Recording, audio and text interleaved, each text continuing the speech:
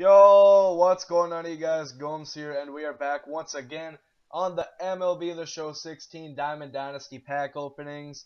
Today, as you might have saw the last video, we opened up some new packs. They were the June Player of the Month packs. As always, the Player of the Month packs are released 1 month after. So, we opened those. We got pretty much shit. We pulled one gold, and it was literally the worst gold you can pull in the game. So today, I am back with a 20 standard pack box, and we'll open up even more later after this.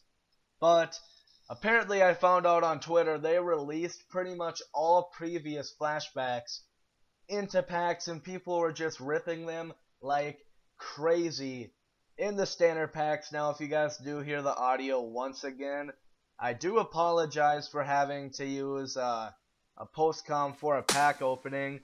Didn't really want it to work like this, but you know, it is what it is. Like I said, my new mic should be here either on Tuesday or Wednesday as we pull a gold sponsorship there. Goes for a couple hundred stubs, that's great, as we get a Joe Blanton right there. But once again, my apologies for having a post-com pack opening.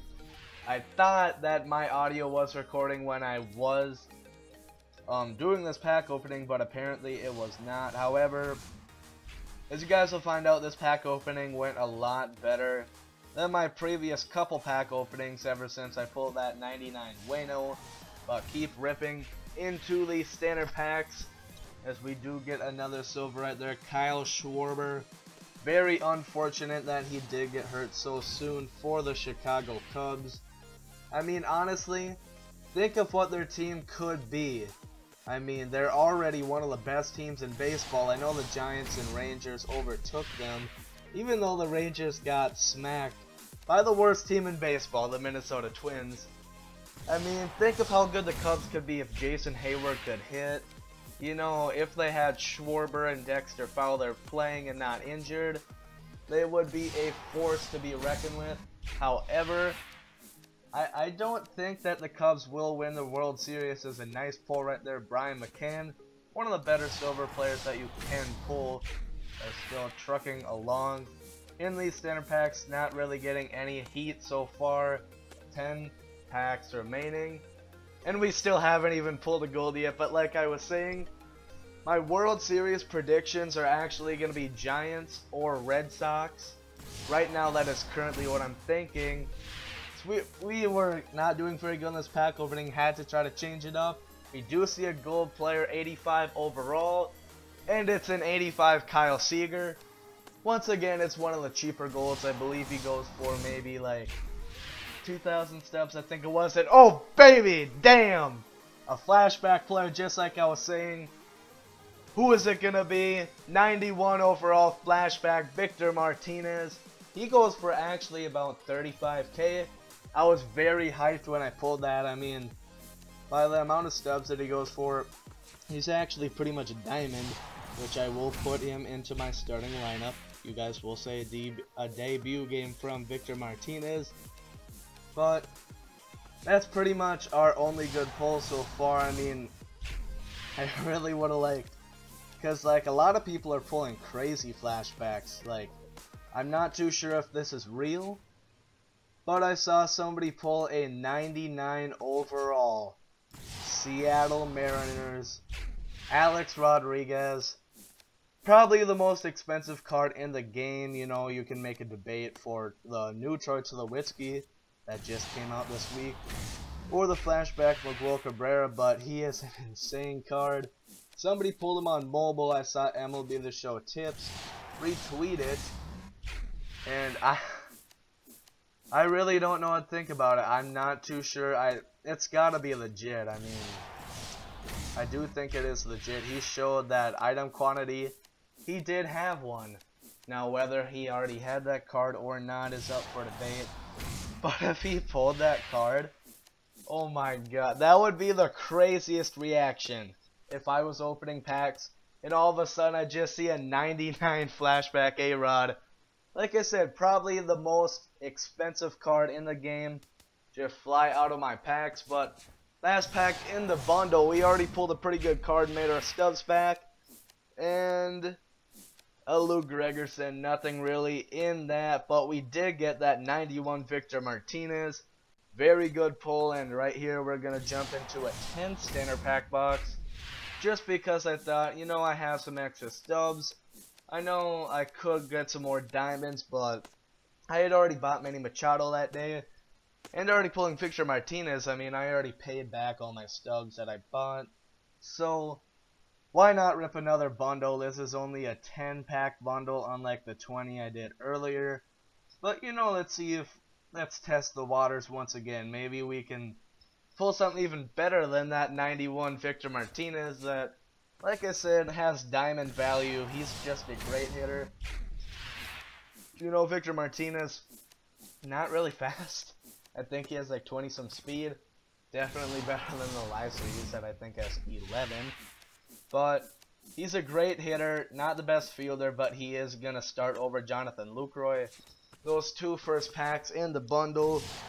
Nothing really going so far. Going to back out, try to get back into it. And there we go, a diamond pull.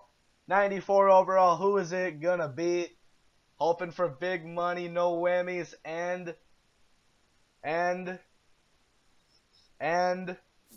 94 Chris Sale.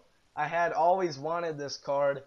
I was looking for a diamond pitcher just like a week before this, and I decided on Max Scherzer. I was really looking at Chris Sale, but I already had the rookie Chris Sale that I really liked to use out of the bullpen, but you know, fuck that.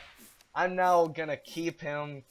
I kept Victor Martinez as we pull another gold sponsorship. Jeff Locke, not too bad. But I kept Victor Martinez and Chris Sale on the team. So my next gameplay, which should be coming out either Monday or Tuesday, I have a lot of debuts. I possibly Noah Syndergaard, Chris Sale. I have Victor Martinez, and I have Manny Machado.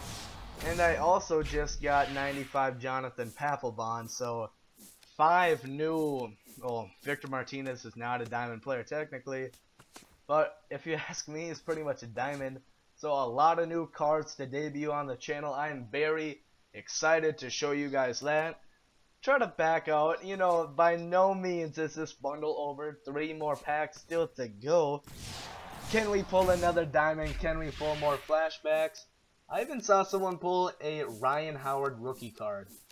Not even up on the market. I've hardly ever seen the card, and I believe it does have missions to unlock. The 94 Ryan Howard, one of the best power hitters in the game, and even he has like 84 and 77 contact. That is not bad by any means. Last pack cheese. Can we get it?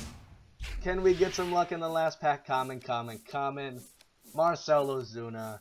And a silver sponsorship and equipment. So pack opening was pretty good all in all, as we are gonna try one more position player pack. I mean, hell, 1.5k stubs. What the fuck is the purpose? You know, just hold on to that. If you guys watch my Adam Wainwright pack opening, I did pull a diamond at the end with the same pack, and we can't do it this time. Even though we do pull a gold bat, that's not horrible. You know, that still goes for just around 1,000 stubs. But all in all, it was a lot better pack opening than my last few. I know when Felix Hernandez and Carlos Gonzalez, I believe those were the defense wins championship packs. I didn't pull anything out of Lowe's, and I didn't pull anything out of the new packs. As you see, Chris Sale did end up going for 35,000 stubs. Like I said, I kept him on the team. He is now my 3rd diamond I pulled. I pulled Chris Sale, Miguel Cabrera, and 99 Adam Wainwright. But like I said, Chris Sale is still going to be on the team. Obviously, I did sell Miguel Cabrera, not on the team anymore. But all in all, like I said, good pack opening. I doubled my stubs, I think, technically, even though not going to get anything back out of it, as I kept the players 91 Victor Martinez and 94 Chris Sale. But if you guys did enjoy the video and want to see more pack openings in the future, make sure to leave a like down below. And literally, guys, Gomes out.